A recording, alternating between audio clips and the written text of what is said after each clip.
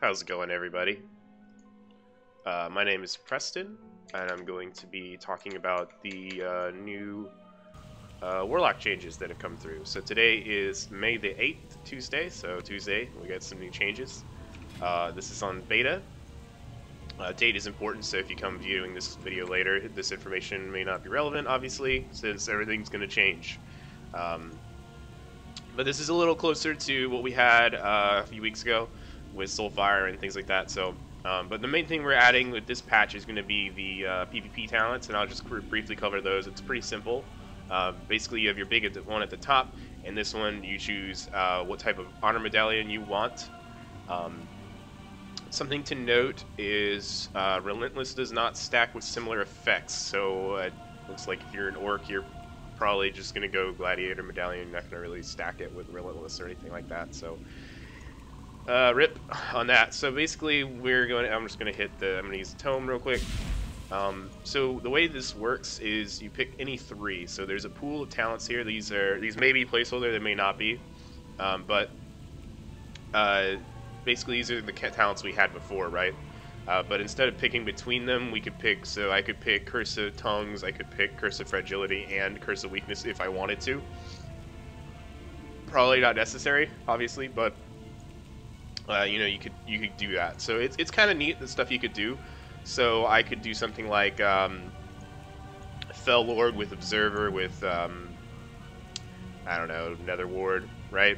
And so Fell Lord and Observer gives you some really good area denial. In other words, nice for survivability. But you know, I heal for, I don't know, Fell Hunter or something. You know, it just lets you customize it a lot. It seems like it could be hard to balance, but I don't know. I like the system. I like to see more of it as it develops. Anyway, let's talk about class changes. So first of all, if you haven't seen previous builds, I'll just cover it as if this is brand new to you if you're coming from live. So on live, we obviously have Demonic Empowerment. That's gone. Doom is now a talent. It's not baseline anymore, and it's been changed on how it works. But before I get into talents and things like that, we're just going to cover baseline abilities. So we have two shard spenders. We have, or generators, I should say. We have Shadow Bolt and we have Demon Bolt. Now, Demon Bolt has an extremely long cast time, and it generates 2 soul shards when cast. Shadow Bolt is going to be your filler. It has a short cast time, generates 1. Similar to on live, we don't have Shadowy Inspiration anymore, so there's no shenanigans going on with that. Now, the mechanic we have is Demonic Core. So we still have Call Dreadstalkers, we still have Hannigal Dan. Hannigal Dan is 1 to 3 instead of 1 to 4, so keep that in mind. You're just going to be spending 3 shards. Now, I got a refund because I am running Soul Conduit right now. And Implosion is baseline as well, so that's going to be your main source of AoE, is going to be Implosion. So, on single target, though, you're going to be running Call Dreadstalkers on cooldown, filling with Shadow Bolt. And what you're going to see here is, and then I'm going to, you know, dump with Hannigal Dan, is we have a mechanic called Demonic Core. So anytime one of my minions expires, I have a chance to gain Demonic Core. Now, Dreadstalkers have a 100% chance to do this, so you're always going to get that mechanic. So basically, it can stack up to 4 times, and it makes your next Demon Bolts instant cast. So they generate 2 shards, which is really good. So you can kind of, and there's instant cast, so you can do it on the move. So you can just do this. Now, this triggers when these run out. So I summoned a bunch of imps here, so hopefully you can see they have like 15 seconds left there. A couple of them ran out. I got a stack of Molten Core, so I can shoot it, get some more shards. This plays into a nice, as your imps are running out, you're able to summon more quickly. Kind of interesting ramp-up gameplay, which Demonology has been sort of known for. But like I said, if you don't like the RNG, so imps is a 10% chance per imp that expires. So if you have 3 imps, it's not exactly a 30% chance, but it's 10% per imp that expires, right? So keep that in mind. And then Dreadstalkers are always going to give you 2 stacks because there's 2 of them. So, yep. So our mastery is still pretty much just the damage of all your demons. Soul Link is still Soul Link. So basically that's the basics. Now our big cooldown is going to be Demonic Tyrant. They've changed this up a bit. It does still say Shadowbolt Volley, but it more of like casts Hand of Gul'dan. It's not Hand of Gul'dan, but it shoots a bolt out at the target, and it damages everything around that target, instead of it being like 40-yard old school Starfall shenanigans. So it's nothing like that. But yeah, that's pretty much. Oh, one more thing with the pet. Personally, I just kind of macro the abilities or keybind it. I don't really use the command demon ability. The reason is that you should use macros or keybind your pet's abilities. Is that if you're stunned or something, sometimes you can't hit the command demon ability, so it's better to just be able to use the abilities when you want to. But they've changed it from Fellstorm into Axe Toss. This is just to bring everything in line. They've changed a few of the pets' command demon ability basically into their utility spell rather than something else. So like if I switch to Imp real fast, it's no longer heal self, it's now Singe Magic, which actually, do they still have that? Looks like they don't. Rip. It wasn't. They have Blood Pact now, though, so they give you 5% more max health to your party, which is half of. So party buffs are back. If you don't have a priest, Imp is decent to have, although Demonology is kind of restricted in using the Felguard. So, all right. So let's go ahead and just get into talents. Not waste any more time on that kind of stuff. So anyway, so the first row is basically pick an AOE type. You have Vile Scourge Bombers, Demonic Strength, and Dreadlash. Now, just looking at these on paper, it looks like Dreadlash is going to be the go-to for single target. Potentially Demonic Strength, but probably not Vile Scourge Bombers. So Vile Scourge Bombers is basically just Rain of Fire on a 30-second cooldown. It summons a bunch of Fell Bats that just suicide bomb. It looks really cool and it's nice. It's instant cast, which is really good because Demonology doesn't have hardly any instant cast spells since there is the removal of Life Tap, which I should have mentioned earlier. Yeah, Life Tap is gone for all Warlock specs. Your mana just, you're not going to have to worry about your mana. It's just there and pointless. I honestly don't know why we still have it in this day and age on certain classes like this. Anyway. So we do have Dreadlash. So what does Dreadlash do? Basically, when you call your Dreadstalkers, their initial Dread Bite is going to do 25% increased damage and damage all enemies within 8 yards. So think of this like Soul Cleave from Demon Hunter. It just basically cleaves everything when you summon them. Now, Demonic Strength. So this one's a really neat talent.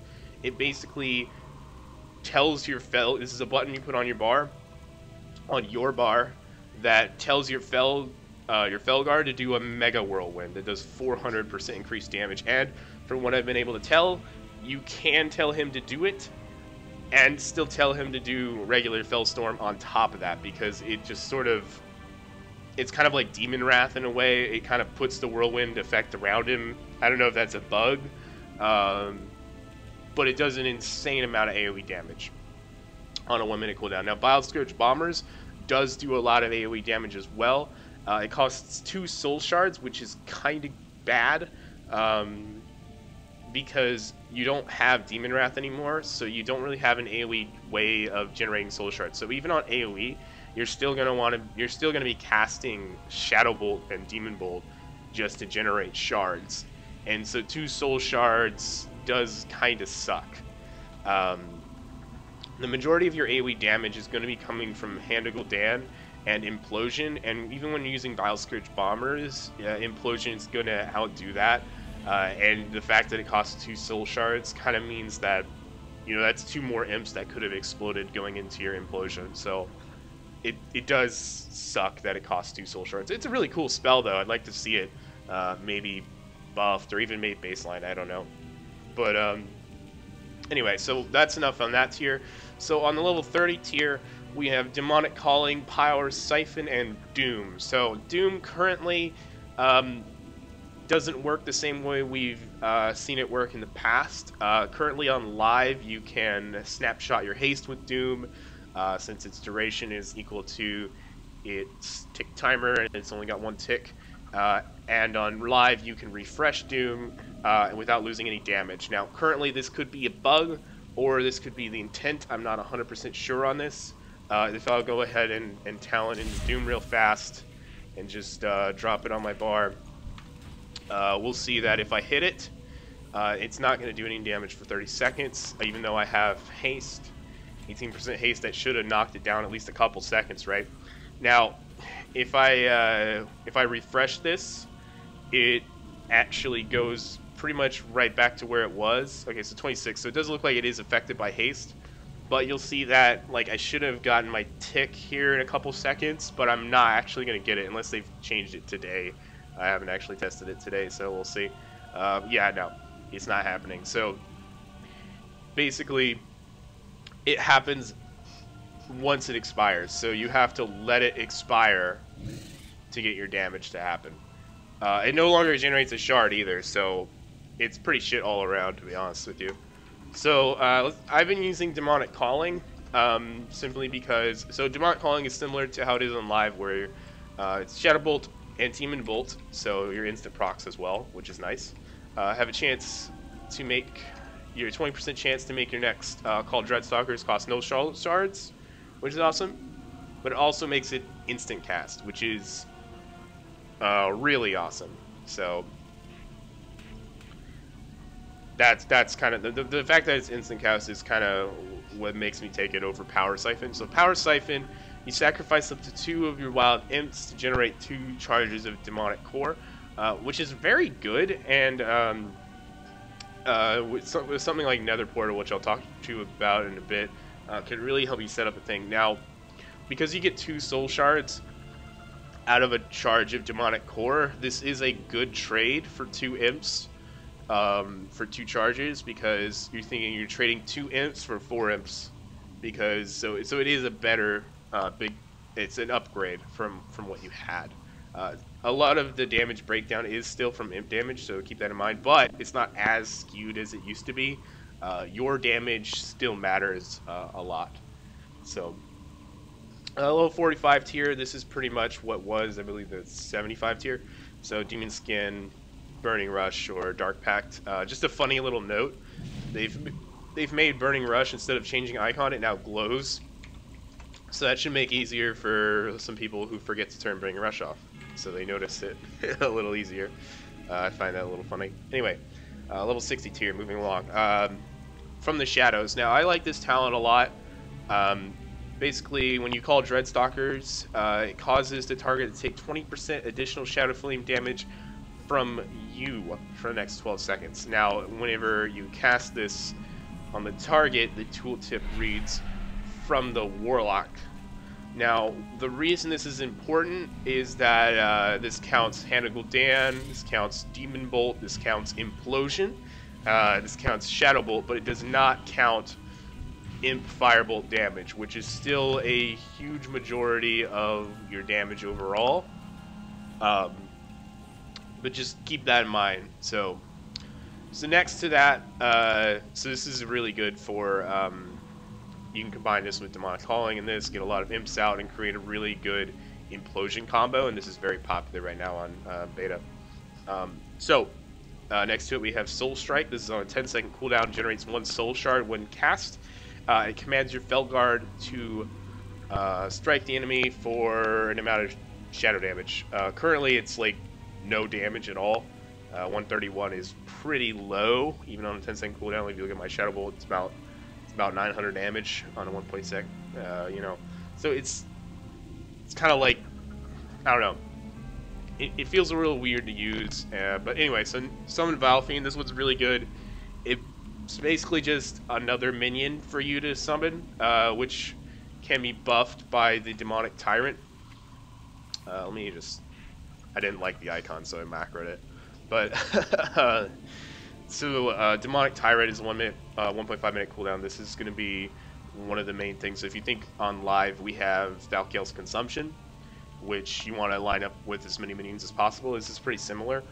Basically, whenever you summon it, it buffs your damage and all of your current minions damage by 15%, and extends all of the minions you have out's duration by 15 seconds. And then basically the buff lasts about 15 seconds. So basically, as long as he's out, the minions you had out at that time won't go away. So if you have something like Summon Vile Fiend out, Grimoire of Surface is still a thing that's out. Doomguard and Infernal are removed. Infernal is destruction only, but so for Demonology they're removed. So if you have a bunch of really powerful minions out, you summon your Demonic Tyrant, they're all going to stay out. They're all going to do a lot more damage. It's basically your big cooldown. It's only on a 1.5 minute cooldown, which is pretty nice. Which means that you can use it on trash. You still have it up for a boss or something. You can use it a good number of times during a boss fight, during a raid encounter. It lines up nicely with 3-minute cooldowns, so you can have it up every other one. So, very, very cool. One thing I'll mention, so I am a troll right now. They've put Berserking on the global cooldown. They've done this with the Orc Racial as well. But there's a few other things that aren't on the global cooldown, so it's a little unclear.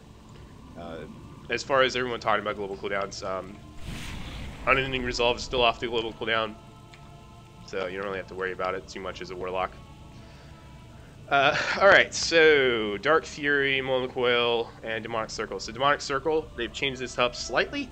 Not really. Honestly, I think the way they've done it is a little annoying. It used to be 1 button, now it's 2.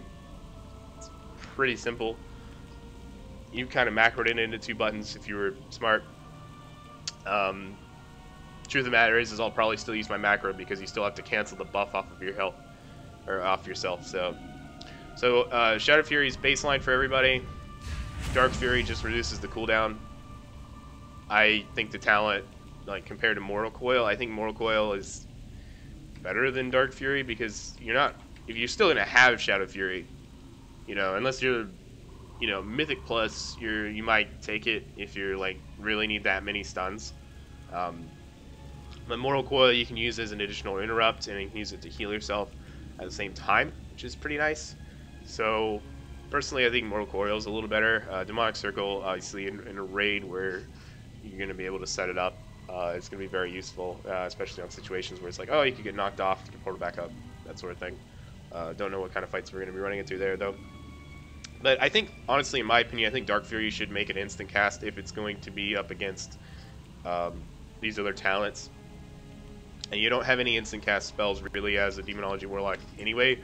So you have Implosion, which you don't want to be doing unless like you're setting up a combo, because losing your imps kind of sucks. It's not as bad as on live, where Implosion is like a definite no matter what, but it's still not ideal. And if you have your procs from Demon Bolt, and you have Demonic Calling procs if you talent into it, and it's pretty much all you get for instant casts. Summon Vile Fiend has a cast time. Grimoire of Service can be instant cast as well. Summon Demonic Tyrant has a cast time as well. So you have a lot of cast times as Demonology. So you're pretty rooted to the ground, but to make up for that, you do a ton of damage. So that's pretty nice. So moving along, we have Inner Demons, Soul Conduit, and Grimoire of Service. I know we've touched on this before, but on live we use Grimoire of Service all the time on Demonology because you can set up great combos. It being next to Soul Conduit kind of means that it may or may not be the go-to. We don't know yet. From what I can tell, you probably want to go Soul Conduit still, but it's hard to tell. We can't really tell right now without doing some serious like simming and that sort of things. Inner Demons seems bad. It's cool in concept. So basically, every 10 seconds you will summon a wild imp, and there's a 10% chance that you will summon an additional demon in addition, right? So what's funny about this talent is, or what's cool about it, is that this works out of combat. So you basically run into and it summons up to 3 because each one's like lasts about 20 seconds, and then there's like a fall off by the time you get to the 3rd imp. The one from before runs out. So you basically always have 3 imps out from this talent, and then you might summon an additional minion as well. that compared to Soul Conduit, though, it really depends on how good those other demons are. Like, they have to be really good. I don't know. Personally, I think Soul Conduit's still going to beat it out. Now at the 100 tier, we have some very interesting talents here. Some very, very interesting stuff. So, Sacrifice Souls. I've been using this for leveling. It may or may not be that viable. Now, like I said, your damage does matter a good bit, but still the majority of your damage comes from your pets, right? I would say about... It's more of like a... It's like a 60-40 sort of deal, like 40% from you, 60 from your minions. Something like that. As opposed to live where it's like 90-10. But yeah, basically every time you spend a Soul Shard, your next Shadow Bolt or Doom Bolt. Basically this talent, if you upkeep it, so if I hit Heinegel Dan right here, I get 3 stacks of it. It caps at 5, so you just want to kind of keep up with the buff. And it says 25% extra Demon Bolt and Shadow Bolt damage. So as long as you keep up this debuff, or this buff, you're going to pretty much have it. If one use of Heinegel Dan, or a couple uses of Heinegel Dan will bring it up to full stacks. And you're just sitting at 25% increased Shadow Bolt and Demon Bolt damage, and that's basically how that talent works. Now, Demonic Consumption is very good, or it's very interesting. Now, like I said, a lot of your damage does come from Wild Imp Firebolts, right? So, but the Demonic Tyrant does a crap ton of damage, and what this talent does is when you summon him, he'll eat all of your current imps instead of empowering them, and he'll get bonus damage for every imp he consumes. I think it's like up to 45% increased damage. And he hits like a truck. So if you pick this talent, he's gonna hit like a fucking train, you know, like it's gonna be crazy. Now the other one is Nether Portal. So this one is sort of like, it's really hard to set up. This is gonna be like your talent you choose on a raid fight with not much movement, that you have a lust on pull and you want to like set up some crazy on pull damage. This is going to be that talent. So it requires 3 soul shards as a like above 2-second cast time, 3-minute cooldown, tear up open a portal, twisting nether. Every time you spend soul shards, you will also commit demons from the nether to come out and fight for you. So setting this up, it's very difficult. So I'm gonna go ahead and use a tome, and we're gonna build for Nether Portal just to see how this works. So we're still gonna use Soul Conduit because it's every time we spend soul shards. So all right, so we'll grab the Vile Fiend. I think let's grab Power Siphon as well. And then, yeah, that should be a decent build for it. So let's go ahead and just put these on the bar real quick. Actually, we'll put him there. Alright, so let's go ahead and we'll set up for this and see how much we can do. So we'll go ahead and grab our Dreadstalkers out, just opening up. So we're going to build the full shards. We're going to get some imps out. Oh, I didn't put this on my bar. Shit. There we go. Alright, so we've got a bunch of these. So I'm just going to go ahead and pop everything right now.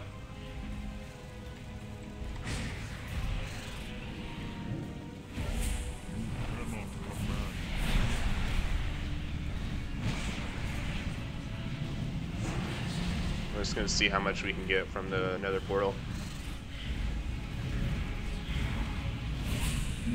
So then we pop that at the end of it to buff any extra demons we got from the Nether Portal.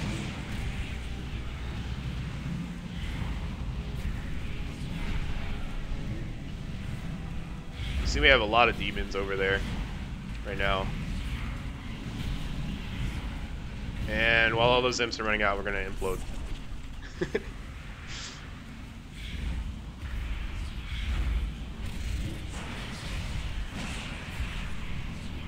So this one, it has a 45-second cooldown, which it does line up with some things. Alright. So this does become... So compared to live, I would say this is a more, a bit more engaging than live in a number of ways. It does have some disadvantages compared to live. Like I said, you're very rooted into the ground, and the current live Demonology Warlock is very not rooted in the ground because you have things like Demon Wrath, Doom Refreshing. You can do baseline, life tap, just things you can do on the move a lot easier without having to rely on procs. However, I mean, this is how it should have been from the start, in my opinion. Like, this is how transitioning from using Metamorphosis to a full summoner class, this is how it should have been. But leveling as this has been very fun. I've spent about... Oh yeah, so that's something I should mention if you just heard that. If you mog to your artifact weapon, he does still talk, so I know other places have said that, but I just wanted to go ahead and let you confirm that. He seems to talk a lot less often than he does on live, which is somewhat disappointing, and he won't get as many voice lines. There's not going to be new voice lines for the new dungeons, things like that. Yeah. There's also a nice glitch you can do. I'll go ahead and show it just in case it makes it to live. So basically, you have to mog your offhand to the skull. You can have a wand or something else in your main hand that's not a dagger, and still have the offhand as I just happen to have a dagger and offhand right now. Still have that, but this current bug right now, if I equip the staff, he still hangs around. So basically, if you had something an offhand mog to it and then you equip a two-handed weapon, it still keeps the skull floating around. Although if he's like this, he won't talk. So that kind of sucks. Yeah, look at this guy. He's got the demonic portal, and he summons some Eyes of Gul'dan. So you can get some nice, interesting minions from that. So random minions can literally look like anything. I think one time I summoned not Archimon, but like one of those big Eridars, and he had the voice line. It was like, oh, it was Prince, what's his name? I forget. But yeah, and he'll have the voice line. I hope that does make it into live, just because that'll be really funny. Just to cover some AoE, so just to show you what I meant. So like, you still have, so this is the AoE dummies. So you'll hit your Fellstorm and AoE, and you're gonna be hitting Hand of Gul'dan, and that'll do cleave damage around your current target. And then once you've got, you know, a lot of imps out, maybe things that are about half health-ish, you're just gonna hit Implode, and they're just gonna do a ton of AoE damage there. So you just kind of go from, you know, you see like my damage breakdown. I hit Implosion once, did 29k. You know, that's most of the, more than the Fellstorm, you know, by a lot. So, but yeah, that's just covering a bit of what we've got here on the beta for the Demonology Warlock. I'll go ahead and make a video for the other two as well. Hope you enjoyed. Later, everybody.